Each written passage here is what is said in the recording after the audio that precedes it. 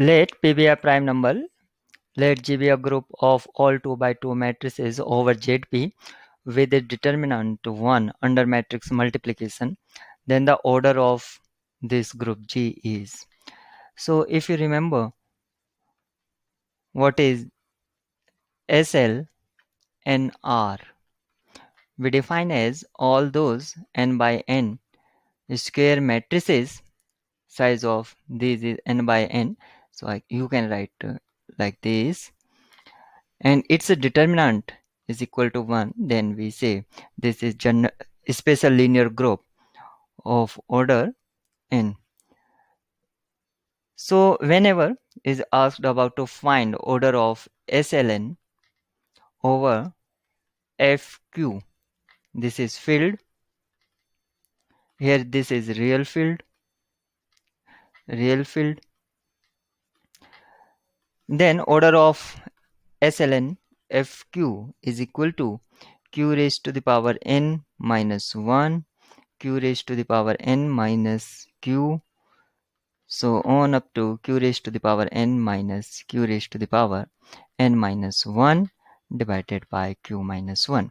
This is the general formula of the order of SLN FQ. Here SLN 2 and field is ZP. So order of this one, because we are finding order of SL2 means value of n is 2 here, so and P is prime, so P raised to the power 2 minus 1 and so on up to P raised to the power 2 minus P divided by P minus 1. Now simplify this expression. We have P square minus 1 means A square minus B square formula. So P plus 1 product with P minus 1. This is P plus 1 product with P minus 1.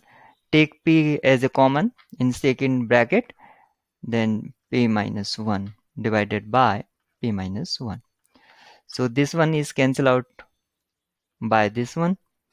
So we have P minus 1, P and P plus 1. Now check which one option is giving this one. So option A is correct here. So if you remember this formula, then it is very easy problem. Sometimes problem can be asked for GLN R. This type of problem can be asked in GL and FQ. Suppose field is this. So formula of this one is Qn minus 1, Qn minus Q, and so on up to Q raised to the power n minus Q raised to the power n minus 1. Here there is nothing in denominator. So you can write in compact form, means using product symbol. K is running from 0 to n minus 1, and this is Q raised to the power n minus Q raised to the power k. Here power is fixed and running power is k. So you can write in this way.